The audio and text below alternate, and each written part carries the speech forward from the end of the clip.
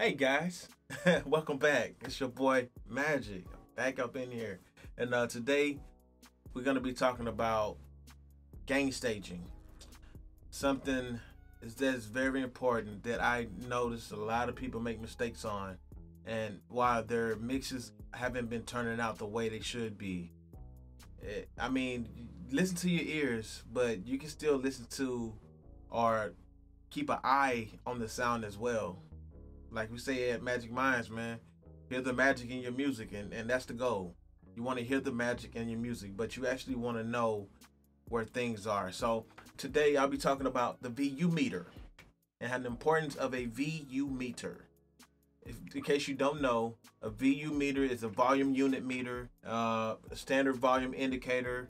It's a device displaying a representation of the signal level in your audio equipment. Pretty much, uh, this right here. This right here is a VU meter.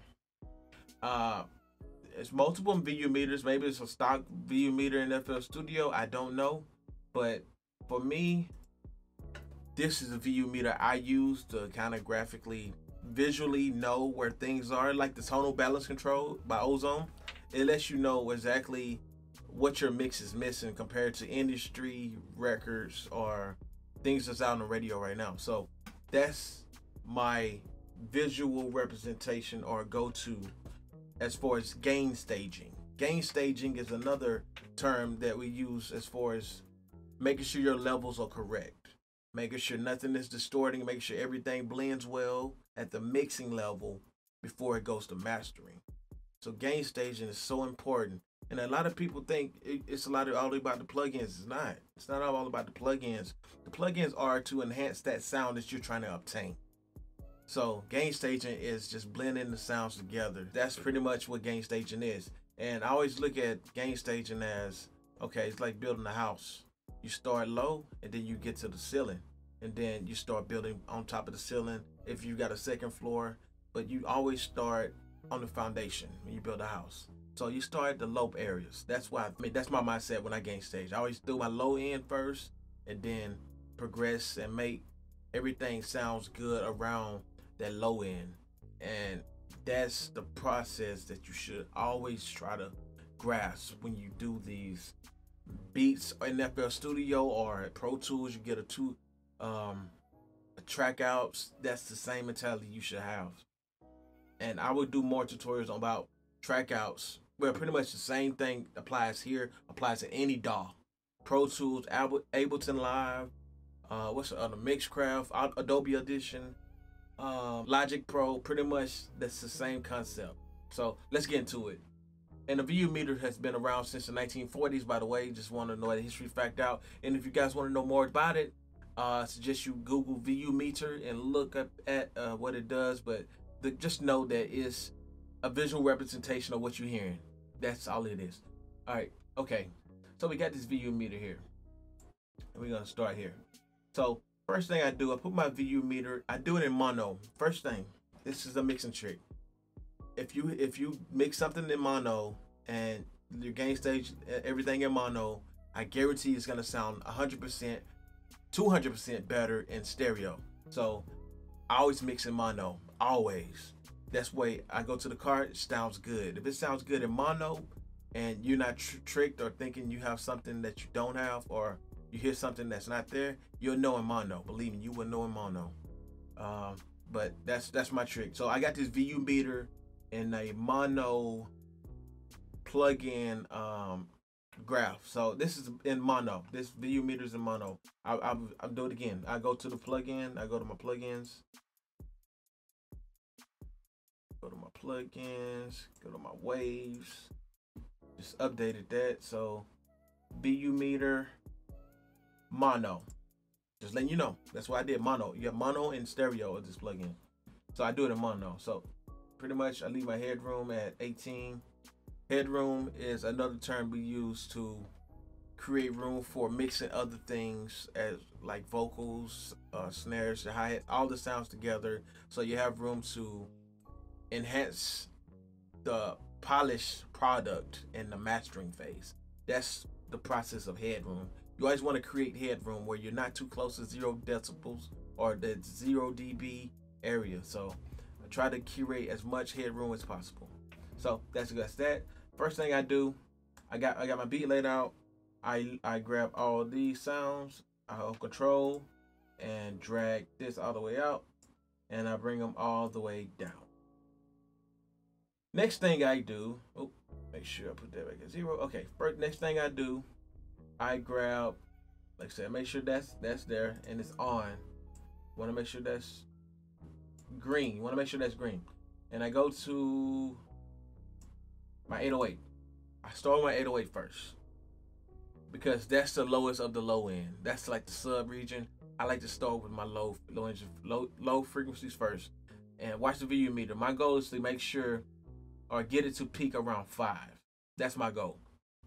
So we're gonna play it, and we're gonna bring it up. Let's see, 808's a kicker. 808's are pretty much right here. My 808's are here. So I'm gonna go back to our view mixer, and go back to the VU meter, and go back to my 808, and pretty much bring the volume up so I get to around 5.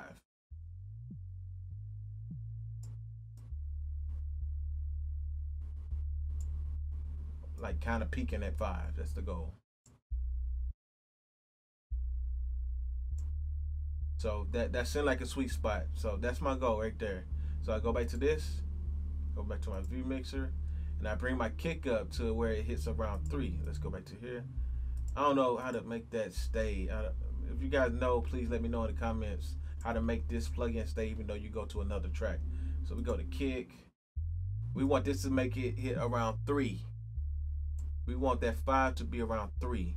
We don't want nothing clipping yet.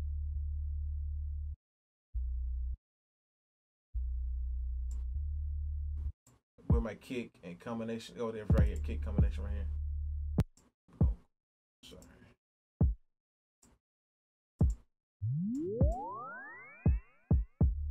Obviously, it's hitting too hard.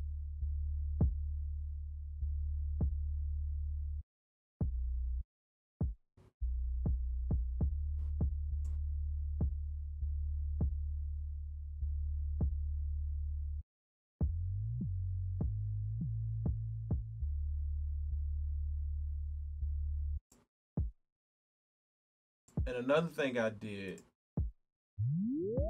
that you should do with your 808s and kick is side chain them. And I will show you that trick as well. Go back to here. So pretty much you're hitting 3 when they both hit together. So I go to the 808. I use the Fruity limiter, this side chain in FL Studio. Fruity limiter, and I side chain that to my kick.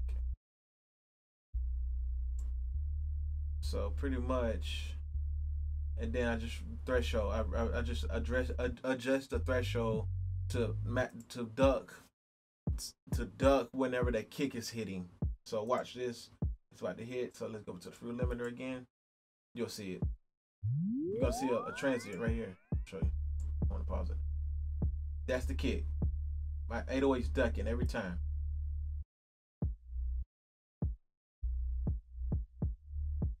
That's over ducking. I want to kind of blend in each other.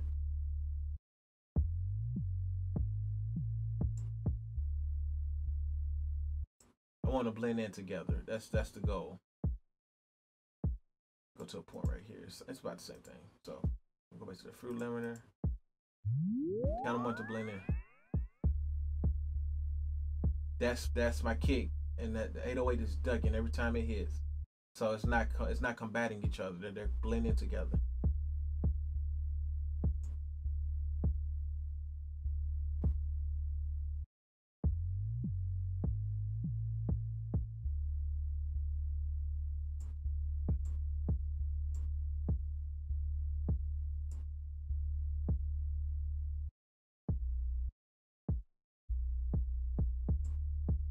It sounds good to me.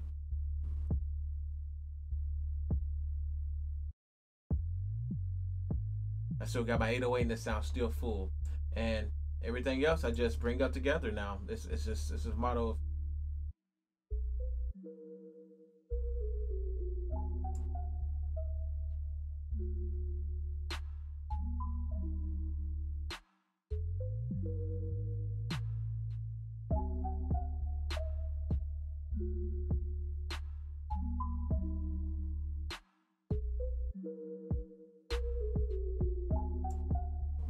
I got some hi-hats in, I'm sure.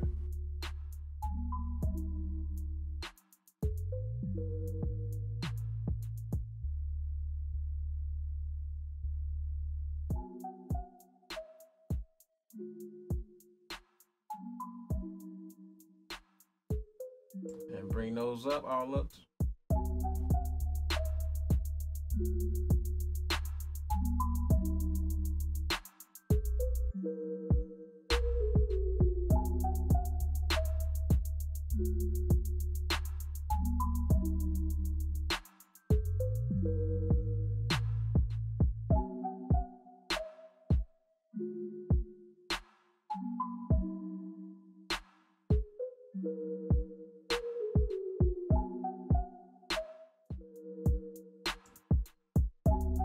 And that's about it, people. That's gain staging.